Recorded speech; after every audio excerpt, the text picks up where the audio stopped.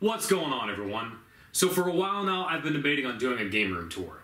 Now, unlike some other game room tours you might see on YouTube, mine's not going to be as impressive. As you'll see, I don't have a whole lot of room to work with, and I got plenty more games and consoles stashed away in closets.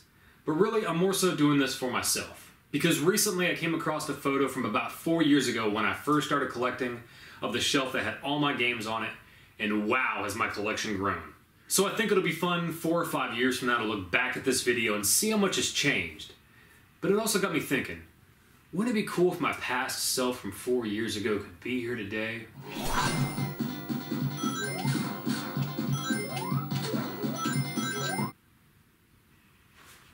Oh my god! It's my past self from 4 years ago! Whoa! Where am I? Did I really talk like that? Is this my room? Yep, this is our room in the year 2019. No way! What happened to my hair? Let me guess. We sold it to buy more video games. Yeah, let's go with that. This is crazy! I bet I'm a huge YouTube star, right? Well, not to brag, but we do have 4 times the subscribers we had 4 years ago. No way! 4 times 20 is... Anyway, we don't have time for math. You want to take the tour? Hell yeah! Let's start off with the games. Here we are. Up here we got a few boxed NES games, nothing too exciting. Oh man, Ghostbusters 2, I remember playing this as a kid. This game pissed me off. For real. Next up we got some boxed Super Nintendo games. Super Punch-Out! Man, I had a blast with this game. Could never beat it though, that damn old guy with the cane. Give it time, my friend. Next up we got some boxed N64 games. Dude, Mario Kart 64, Super Mario 64, those are some great memories right there. And oh man, you got a complete box copy of Conker's Bad Fur Day? Yeah, I feel like I want to warn you about a Christmas gift you'll eventually get from the wife. What gift? Nah, I don't think I should tell you because you probably wouldn't have that if it wasn't for that gift, so let's move on. So up here we got some boxed Master System games, nothing too exciting. But down here we got some boxed Genesis games. Oh, so many classics. Aladdin, Castle of Illusion, Ghostbusters, the Sonic games, Streets of Rage 2, Wonder Boy. Man, it's like my entire childhood right there. And then we got a couple of 32X games in the box, but nobody really cares about those. And then we got some loose NES games, and by some I mean some of the good ones because I got plenty more stashed away somewhere. Ah, Commando, I could never make it far in that. Dr. Mario, Mom used to play that game all the time. Duck Hunt, Kirby's Adventure. Wait, you got all the Mega Mans on the NES? I thought we hated those games. Nah, we didn't really hate them, we just sucked at them, but now I'm addicted to them. Well, speaking of addicted, Punch-Out? Man, that game was impossible. Of course, you gotta have the Mario games. Ninja Turtles, that's another game that pissed me off. Man, so many great memories. So moving on, we got some loose Super Nintendo games, nothing overly exciting. Man, no matter how much of a Sega fan we were, those Donkey Kong Country games were the bomb. I see some more Mega Mans, and Super Mario World. And then after that, of course, the N64. Oh man, those wrestling games bring back some memories. So many late nights playing No Mercy. Oh yeah, they're still fun to this day. Thankfully, I got these awesome end labels for the N64 because after that, you got the super exciting loose Master System games. Yeah, sadly, without pulling those games out, I have no idea what I have. So let's move on to the Sega Genesis. Ah, this is what I'm talking about. Boogerman, Chuck Rock 2, Decap Attack, Earthworm Jim, Golden Axe, Jurassic Park, Kid Chameleon, Mortal Kombat, Quackshot, Road Rash, Sunset Riders, Toe Jam and Earl. Some of my favorite games of all time. Yep, next up we got Sega CD. How many of those games are actually any good? I don't know, 3 maybe? Let's move on. Next up we got the Sega Saturn, most of which are the same games from our childhood. I thought we had more than that. We do, they're right here. I've been trying to get these complete in box, but it's been a struggle. Here's a couple of Japanese Sega Saturn imports. I actually have more, but those are the only 2 playable ones. Next up is my impressive Dreamcast collection. Then we have the PlayStation 1. Oh man, Abe's Odyssey, Abe's Exodus, such awesome games. Ooh, is that the same Silent Hill we bought years ago? Yeah, sadly that's the only Silent Hill game I kept before I started collecting. Down here we got some randomness, we got some ColecoVision games, some Atari 2600 games. I got plenty more of those stashed away as well.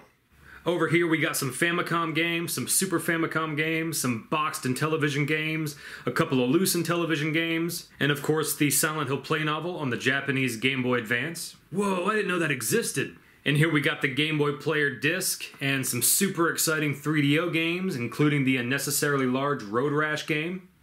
And then we got my only Japanese PlayStation import, which of course is a Mega Man game. And here we got some interesting Dragon's Lair DVD games. Yes, I said that right, DVD games. And then last up we got my TurboGrafx and my PC Engine games. This is so cool! Alright, let's move on to the consoles. So first up we have the Master System. I remember seeing the name a couple of times, but I didn't really look into it till I started collecting. Is it cool? It's pretty cool. I mean, the controller does suck, but thankfully you can use a Genesis controller. But it just doesn't have as many classic games like the NES had, so, I mean, aside from that, it's a pretty cool system. Then, of course, there's the mighty Sega Genesis, Sega CD, and 32X combo. Ah, the 32X, another console I wasn't aware of. Yeah, I've actually considered getting a complete collection of that, since there's, only like 30 games for it. Next up, we have the most precious console in my collection, the same Sega Saturn that we had when we were kids. Ah, we had some good times with that. It's too bad that's the only thing left from our childhood, though. Yeah, and then of course there's the Dreamcast. It's surprising considering how much of a Sega fan we were, we never asked for a Dreamcast. Yeah, it's weird, I knew it existed, but I just never really had a desire to get it. Then of course there's the PlayStation. Ah, another system we didn't get into. Yeah, over the years though I've discovered some pretty cool games for it, but I still find myself coming back to Oddworld. Yeah, I remember playing the demo for that on our family PC when we were younger.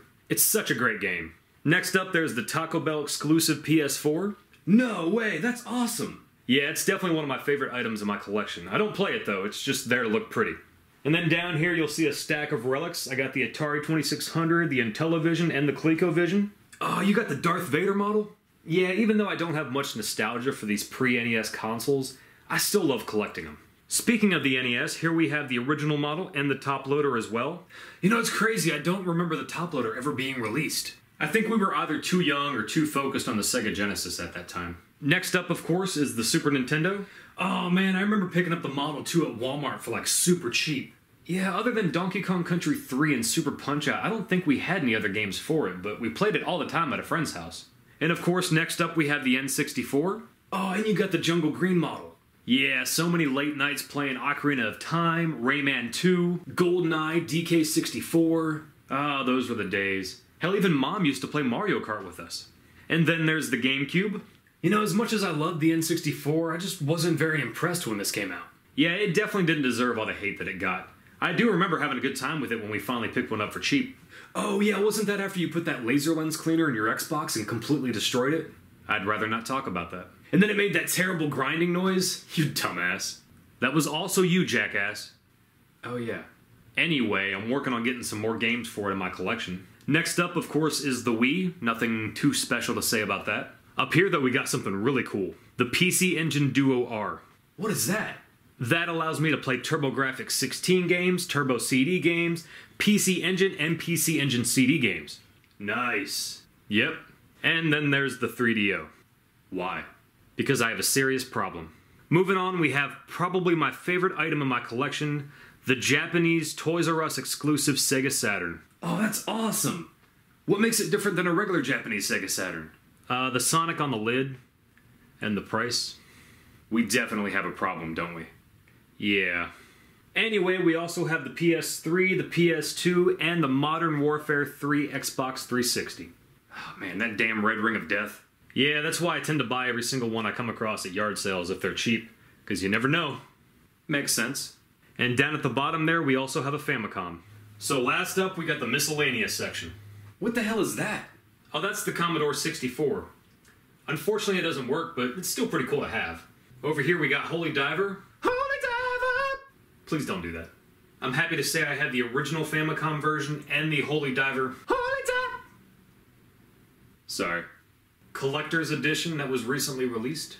Over here we got this really cool Batman Arkham Asylum Collector's Edition, which comes with this super awesome Batarang and a bunch of other cool stuff. And here we have the Sonic Mania cartridge, which, if I can get it open, has this really cool ring on the inside of it. And then next to that we have this Sonic the Hedgehog NES hack, which is just awful. And then of course, since I'm a huge Silent Hill 2 fan, you gotta have Pyramid Head. Oh, what's this? Oh, that's from Limited Run Games. It's kind of a promotional collector's set for the new ToeJam and Earl game, and only 500 were made. And over here we got Castlevania Blood Moon, which is a rather difficult hack. I haven't played too much of it, but I really do like the cartridge. And here we got a rather unique cartridge, New Ghostbusters 2, which was never released here in America, and of course is by far better than the one we got. And here we have the Japanese version of Zelda Ocarina of Time. Other than that, there's nothing really special about it. I just think it looks cool. But next to that, we have a reproduction of the Master Quest. And here we got DuckTales. Woo! 2. Back here we have Sonic the Hedgehog the movie on VHS. And behind that, we have the R-Type 3 and Super R-Type Collector's Edition that was recently released. This is crazy. I can't believe how much has changed in 4 years. Just imagine what the next 4 or 5 years might bring. Hey, I have to ask. Are we still married to that I need to see my book. beautiful wife of ours? Well, happy birthday to me.